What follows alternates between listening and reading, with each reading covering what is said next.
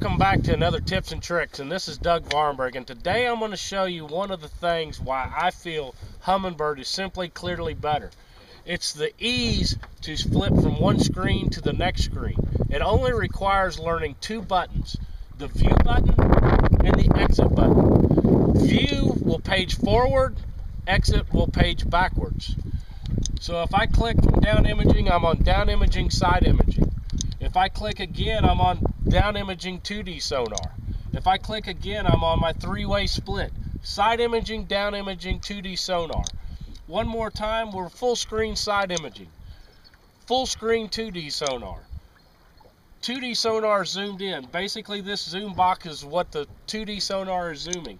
One more click and I've got my 200 kilohertz on one side, my 83 kilohertz 2D sonar on the other side.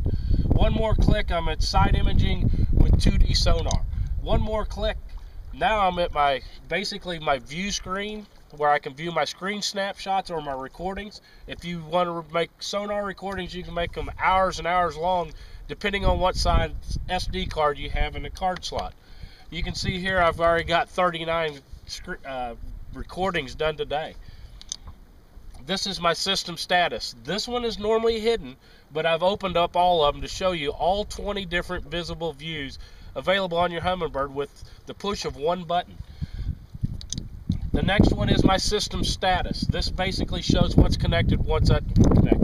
My GPS diagnostics view. My bird's eye GPS view that basically shows from a bird's eye view of where you are on the lake. This is where your Navionics Platinum card would be displayed the data on. My bird's eye view and my standard GPS contour mode. My zoom and zoom out. I can change the different levels of this for GPS mapping to whatever detail you want in. You can see we've zoomed out here, but we're more in detail here. One more button, I'm at the full contour line GPS mode, zoomed into whatever level I want to be at. This is my down imaging with my mapping.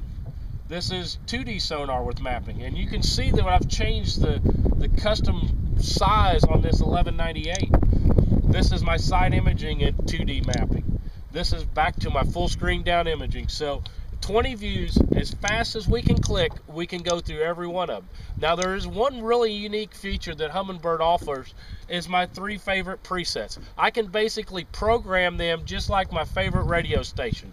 If I want to go to GPS with 2D sonar, which is what I use to run down the lake, I've got it programmed on one button. If I want to go to my next favorite is down imaging. And then I can go to full screen side imaging with my 2 splits here in a matter of one button push. If you want to make a change, say I wanted to change down imaging to down imaging side imaging here. Push the button, hold it, shortcut saved. It's as simple as that. Now if you want to get rid of some of them page views, just hit your menu button twice.